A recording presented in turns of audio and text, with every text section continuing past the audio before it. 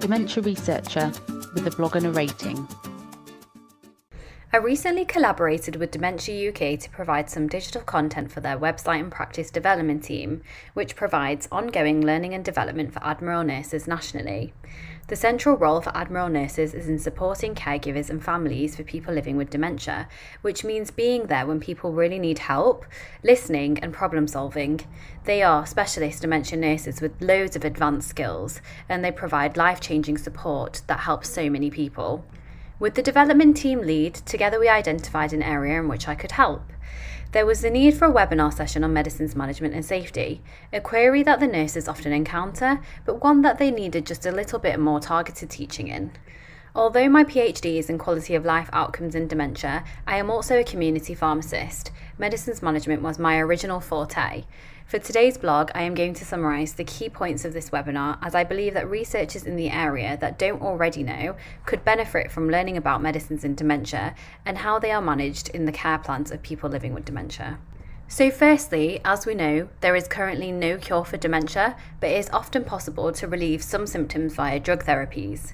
Drug treatments do not work for all types of dementia, and they do not work for everyone. There is no one-size-fits-all policy in dementia medication planning, and some people may need to try multiple drugs to see what works for them.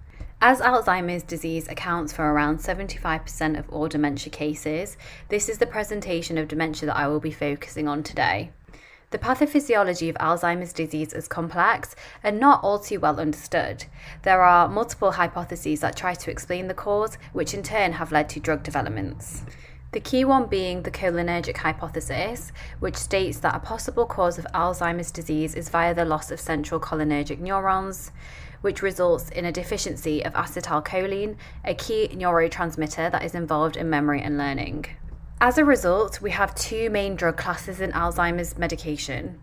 We have the cholinesterase inhibitors, which prevent the reuptake of acetylcholine, which leads to the increase in the duration of effect and action of acetylcholine in the brain. And we have the NMDA receptor antagonists, which block the NMDA receptors. These work at the cellular level to limit calcium influx, which is thought to therefore reduce brain cell death. There are 4 commonly prescribed drugs for the management of Alzheimer's disease. They are donepezil, rivastigmine, galantamine, and memantine. The first 3 are all acetylcholinesterase inhibitors, and memantine is an NMDA receptor antagonist. These drugs are used to control symptoms and symptom progression in Alzheimer's disease. They can also be prescribed in dementia with Lewy bodies, Parkinson's disease-related dementia, and mixed dementia. They will not be given in fronto-temporal dementia, which is typically treated with antidepressants, and vascular dementia, which will usually be given drugs to treat the vascular problems, such as high blood pressure and heart disease, but also controlling diabetes and smoking cessation if necessary. If vascular disease is suspected alongside Alzheimer's disease, so the presentation is mixed, then these drugs cannot be used too.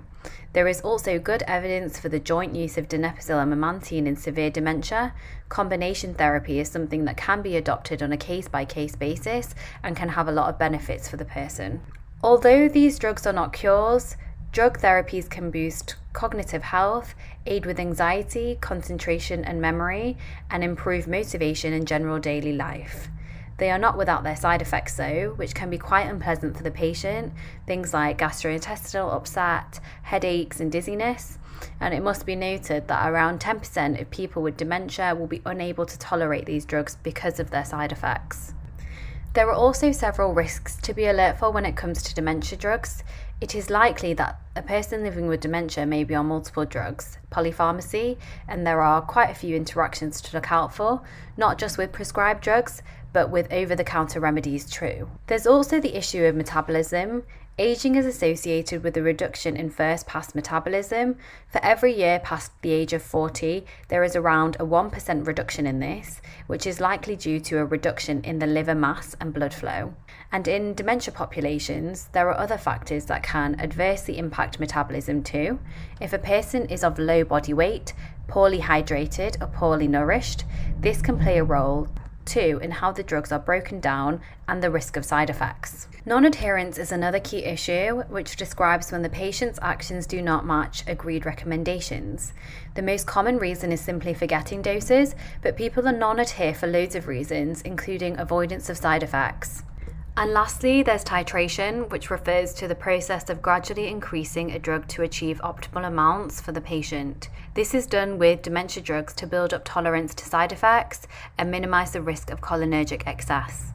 Some drugs come in titration packs to aid this process. However, as the dose is escalated, the probability of side effects may increase too.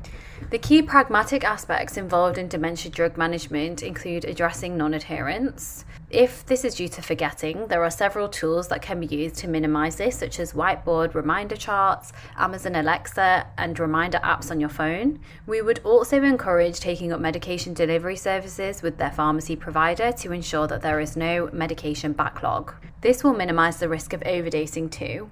Monitored dosage systems such as dosette trays are also a useful strategy, as the medications are pre-dispensed into trays. And considering things like drug formulations is key. Practical things like difficulty opening bottle caps and difficulty with swallowing can be real barriers to adherence, but can typically be fixed by switching to liquids or dispersible formulations or patches. Ensuring that all medicines are safely stored in locked drawers away from access by children, and that expired drugs are taken to pharmacies for proper disposal is also very important. Overall, medications are indeed useful for dementia care and management, but they are not without their risks. When managed effectively, these risks are minimal, but being aware of them and addressing them as soon as they arise is essential. This is particularly important in this particular population where cognitive function and decline are real challenges. Thanks for listening. Thank you for listening. Join the Dementia Research bloggers and share your own views.